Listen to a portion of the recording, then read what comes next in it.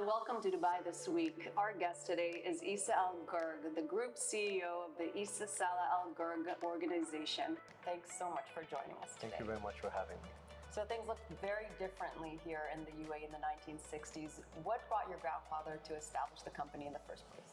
I think the important point is the best business ideas come from a need, and I think my grandfather established the businesses from the needs he had. So he had his own real estate, he wanted to furnish his real estate, so he set up a furniture company. He got the opportunity to deal with the likes of Grundig and you know, home goods and white goods, and home appliances was another thing. He got the opportunity for, you know, dealing with distribution for example, tobacco. And one thing we needed was to make sure that we had a functional and operational fleet.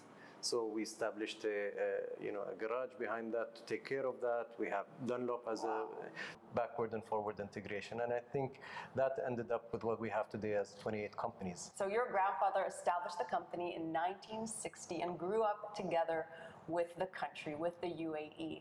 What do you take as the legacy with these very big shoes to fill? I mean, to start with, of course, I'm really honored and privileged to be given this responsibility by the family. You mentioned big shoes to fill. I have a very strong belief no one will be able to fill up those shoes, no matter how many generations are there to come. He has really created a strong legacy for the family, which is going to live on even beyond him, and we see the benefits of what he has created from scratch more than 60 years ago, living on today with us. I believe going forward, building on those foundations and taking forward the history and legacy that we have as a family, and growing accordingly within the businesses that we have and within the organizations that we have is mainly our focus as a business. The company grew together with the UAE. Yes. What is one of your first memories as a child seeing your grandfather at work? I used to actually spend my summer holidays in the company. So sometimes I'd be given the task of taking papers from one office to the other. And other times I'd be sent to a retail shop to work on a cashier or learn how to make sure that I close the day with the rest of the team over there. I was always given that task in summer holidays, so I never had the choice of enjoying my summer holidays at home. But seeing him doing what he does naturally, without really thinking, is what motivated me to really be able to reach to hopefully where he is. And that is the objective I've set for myself, to be able to serve the family the way he has served the family himself. He created everything from scratch, and I'm blessed to have a foundation to build upon with him, after him, sorry. What did you take from him?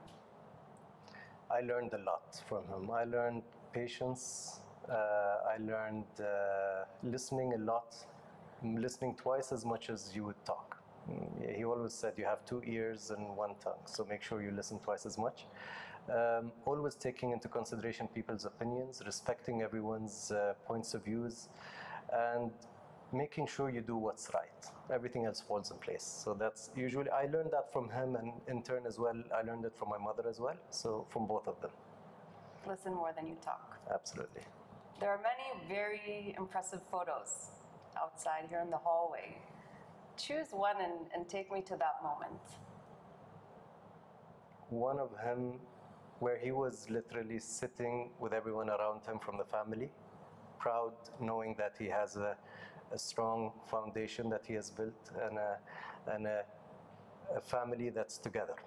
And the view on his face and that proudness that he has is something that I aspire to hopefully be able to build in the next generations to come as well, when it comes to us as cousins and siblings going together.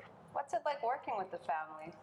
It's amazing. It's interesting. I mean, there's no day that's similar to the other. Every single day it's different, so you don't have a routine in place. But the beauty of it is work never ends.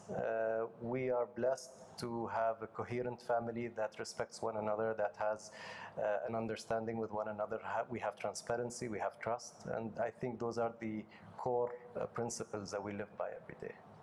entering your office, there's a picture of your grandfather with Sheikh Zayed and Sheikh Rashid. You told me it's from the 2nd of December, 1971. Correct. It was at that moment that the UAE was established, and I think I think we're blessed to have a photo like that, which shows as well his involvement in those days. And like I mentioned, I mean, we're blessed to be part of the UAE and really having this opportunity to serve this wonderful country. You're also named after your grandfather. Yes. And you are the group CEO, I guess the third? Third generation. Third generation now. Yes. So what is the most important thing you take as a family legacy? I think the most important element is continuity and being able to continuously build on what we have. We need to make sure we perform in where we thrive and make sure that we actually keep building our future based on our legacy that we have from our past, and learning from our historical mistakes or our achievements as well is important for us to keep taking our plan forward and developing our plan. One of the first things we did a year and a half ago is come up with Vision 2025 for the group, and that was literally embracing our legacy for a better future. So this is how we want to look into our group inwards and outwards and be able to develop accordingly. So you have 28 companies under your belt. Yes. I would say the main manufacturing, industrial, retail, real estate, but you're really spread out. So what do you focus on as group CEO? So I'm quite blessed to have a very capable team under me, and every organization of those 28 companies has its own leadership team. So having the right team with you is half the solution, and making sure that you have that alignment with your leadership team is important. So I believe as a family we like to diversify, and that's one of the main reasons why we are spread into those 4 main sectors, as you mentioned. But making sure that we build on those is important as well. So we established 2 new entities in the past few months. So one is a distribution business, Al Gurg Distribution. The other is Al Gurg Joinery. So for Al Gurg Distribution, we are, carrying out the distribution for Unilever, one of our major partners. And for Al Gurg Joinery is to make sure that we actually have an in-house capability to deliver to our requirements in the projects that we deliver to. So, and going forward, we're looking to expand further into the businesses that we have. So we give an equal amount of focus. I wouldn't say time, because some businesses require more time than others, but an equal amount of focus to every business that we have to make sure that we do justice by them. And looking at your social media, your LinkedIn page, a lot of your emphasis is on the donation aspect. Your grandfather established a foundation. You talk a lot about women and youth empowerment. Mm-hmm. How does your company contribute to that? So we have different initiatives in every role. Of course, one is the charity foundation, which my grandfather established. If I quote him, he mentioned this was his greatest achievement. So this is something he was really proud of. And we love that we are actually continuing in that same foundation to ensure that it's a self-funded foundation that doesn't depend on any external donations. We make sure that we support healthcare and educational requirements in the UAE. Apart from that, when we look into the youth initiatives, we've established new initiatives, mainly into the NAFIS initiative, which is recently launched by the UAE government. We have created initiatives as well, apart from NAFIS, for fresh graduates from university, regardless of your nationality and your level or field of education. So we look into the different fields that we have in the businesses and look into filling up those requirements that we have.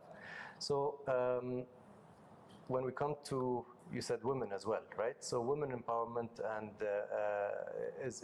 and women development is quite important for us. We've established policies and procedures, so we really looked at international benchmarks to set for ourselves and to follow. as a group. And one of the things we did, for example, is establish new policies, come up with blind hiring to avoid any gender bias, for example, when we come to hiring. One of the policies we introduced as a group is a 90-day maternity leave to give new mothers the opportunity to have more time with their family before coming back to work. We have the hybrid structure for work in our organization, where Friday is a work from home day. And that gives families more time to spend with each other, especially when kids come back home earlier from school. So we really are looking at an ecosystem to make sure that we make people's lives better, because at the end we are an organization that's looking for we're actually result oriented, so we're looking for results.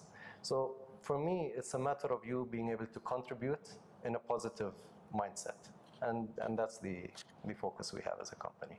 I think it's interesting because the government is very much pushing towards gender equality across many sectors, and it seems like you as a private sector are aligning with the government. Mm-hmm. There's also still many misconceptions abroad about women in the UAE, and then having your mother serve as the chairwoman of such a big company speaks volumes in itself. It's still hard, however, to get Emirati youth into the private sector. Mm-hmm. I wouldn't say that, to be honest. I mean, comparing where we are today to where we were 10 years ago is a huge difference. All you need to do is go to the Emirates Towers, for example, and you'd see the amazing initiatives that are launched over there for the youth. You have a youth hub, you have so many other initiatives that are ongoing over there. But coming back to us as a private sector organization, we launched our national development program, and we were able to attract amazing talent. I was impressed. I had a presentation done by each and every one of them. We spent half a day to understand what were their contributions and the roles that they started contributing in. And I was impressed to be able to see the level and quality of devotion and motivation they had. The government has set forward a lot of initiatives to support that. And I think the only limitation there is within each and every person. Their limitations are within their, as if we can say, motivation or personality, but leaving those aside, you have the groundwork set for you. I mean, I was able to get a job as a UAE national outside my family business when I first started. It was difficult for me. I got interviews left, right, and center. I got different opportunities, but I pushed myself and I never gave up. And I think that's the key. You should never give up, and you should keep looking for the opportunities to grow yourself. People look at someone like you who comes from an established family with the legacy that you have. You're the group CEO, and they might think that a job like this came easy to you. Yeah, to become group CEO, I think the family made me group CEO after 11 years of serving in the family. So I started literally from scratch, and I joined, the first company I joined in the group was Scientechnic, and I came in. Before that, I was actually in Siemens. I spent a couple of years there. Before that, I was in Lloyd's Bank. So I literally had to prove myself. And my grandfather was the type of personality that would ask around. And when I was in Siemens, he would ask around and say, does he come on time? What does he do? Is he contributing? Is he? Did you? And I did. I came on time, and I always left late as well. So I was very specific and particular in making sure that I prepared the reports in the right manner. And he called me up one day and he was like, I want you to join the family business. And that was for me the ultimate honor. And I said, are you serious? And he said, why would I be joking? And I think that interaction was for me the highlight of my career, because I knew upon joining the family business, there's no way out. It's a matter of serving until you're required to serve. And this was my ultimate motivation. I wanted to serve my family.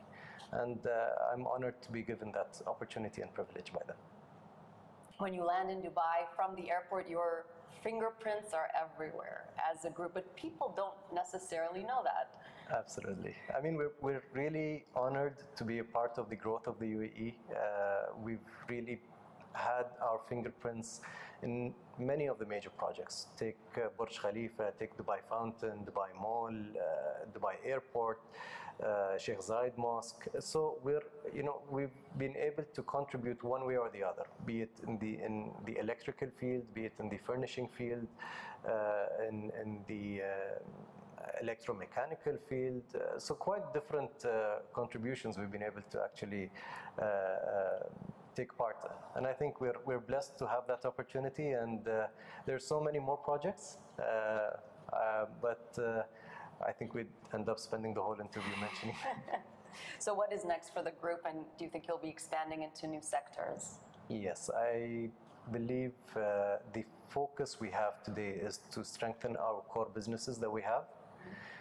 And in addition to that, we're looking at backward and forward integration. So whether it's acquisition, whether it's entrance into new business fields, but geographically, we're looking at expanding further into Saudi Arabia, but at the same time focusing on investing a lot in the UAE and in Dubai specifically. Amazing. We'll be following. Easa Al Gurg, thanks so much for your time today. It's a pleasure. Thank you very much. Thank you.